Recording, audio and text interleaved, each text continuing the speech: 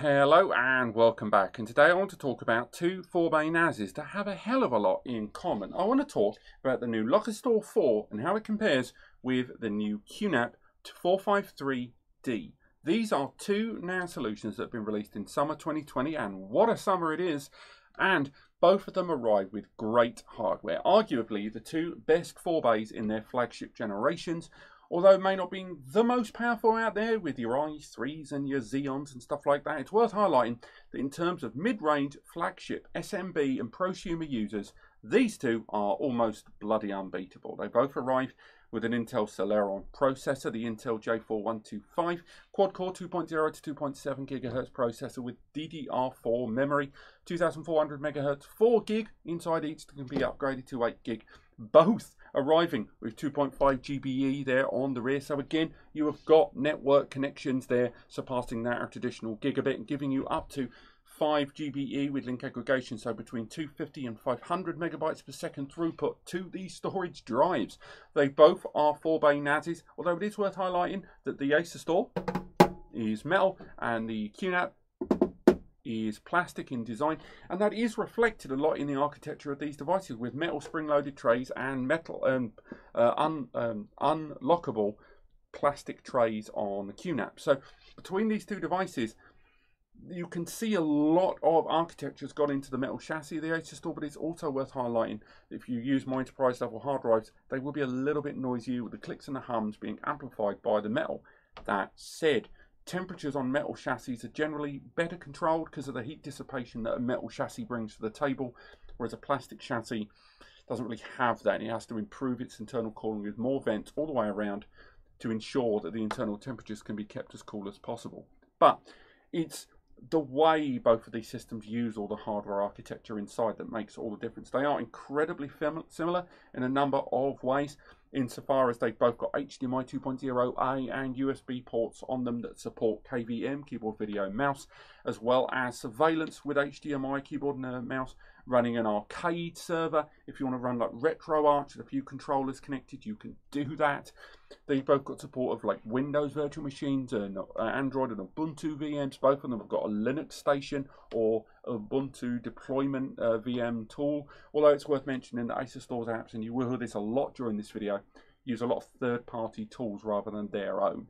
Now, there are reasons for and against that, and I know a number of you out there will buy NAS with almost no intention of using its own software and graphical user interface on day one. You'll use it to set the device up and maybe the odd ad hoc access, but what you're really using is your third-party tools on your PC, your Mac, your Android, your tablet, your iPad, your whatever. You are using your software, your tools to interact with this mapped network drive or this internet cloud-based drive.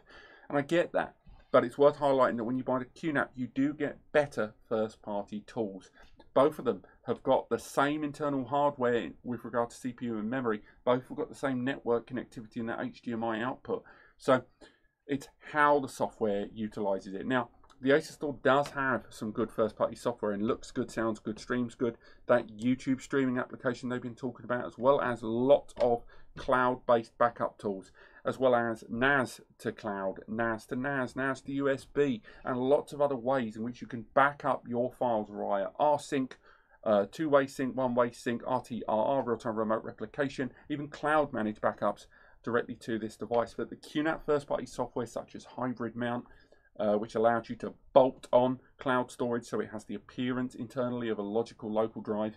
Virtual JBOD that allows you to do that in reverse. Then you've got Hybrid Backup Sync 3, which is just a great one portal backup tool for all of your backups overall.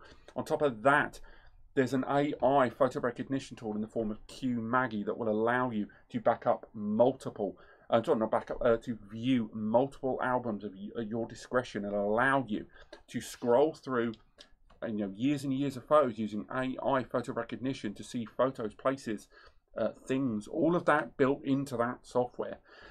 Same goes with surveillance. The surveillance tool for the Lockerstor platform, known as Surveillance Center, is very good, but it's a little rudimentary in 2020.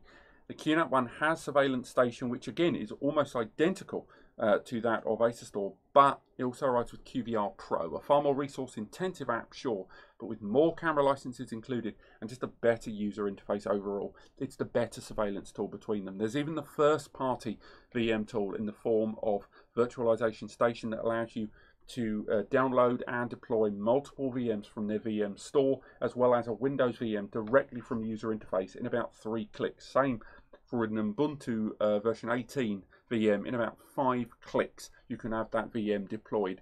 It's not as simple as on the Acer Store. It is easy, and it does use a lot of third-party tools to do it, and that's kind of the point. Because the Acer Store, although it's a 50-50 split between hardware and software in the Lockerstor, and it is a really good NAS for that price tag that they're near enough identical prices, barely 10 or 20 quid between them, this is still a NAS where it has less focus on the software and more focus on the hardware. Case in point, if we look at the rear of these two NASes, we can see one big change of direction between them. Now, hopefully you've spotted it. If you haven't, this device has got a PCIe slot and this doesn't. This QNAP's PCIe slot allows you to add 10 gigabit Ethernet, NVMe SSD cache internally, combo cards that have both, 5GBE, 2.5 GBE, Wi-Fi 6 network cards, and more. You can attach lots of different PCIe upgrade cards to this device, which is good, and of course you have to spend a bit more money to do it, but still nevertheless, that sense of upgradability is quite useful. The Lockerstor 4 doesn't have a PCIe slot. There is an internal PCIe backplane, but it's being used by an M2 SSD cache bay, and that is an NVMe caching bay. So there are 2 NVMe bays inside this device, which when you stick an NVMe inside, or 2 of them in the right RAID, will vastly improve your internal operation speeds with small files. Look at a lot of my NVMe caching tests with NAS and you'll see what I mean.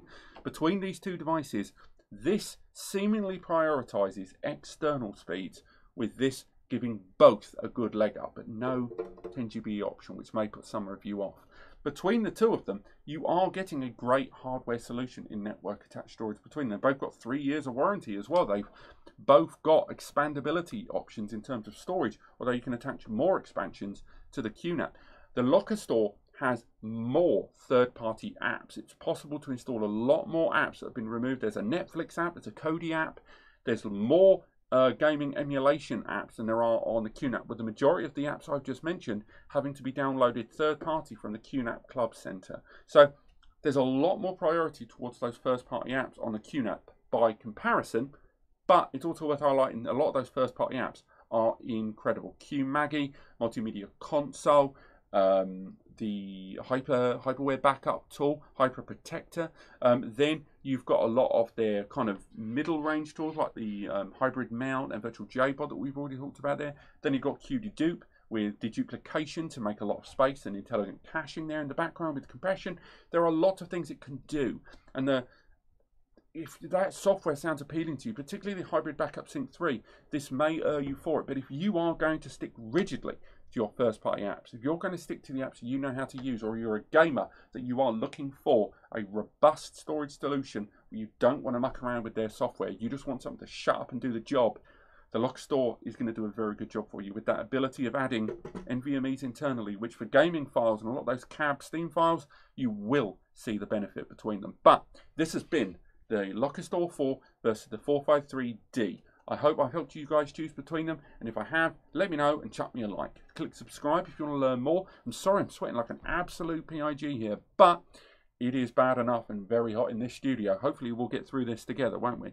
Do visit the links to NAS Compare below, and visit the guys at span.com, as they can help you choose the right NAS for you the very first time. But otherwise, thank you so much for watching, and I'll see you next time.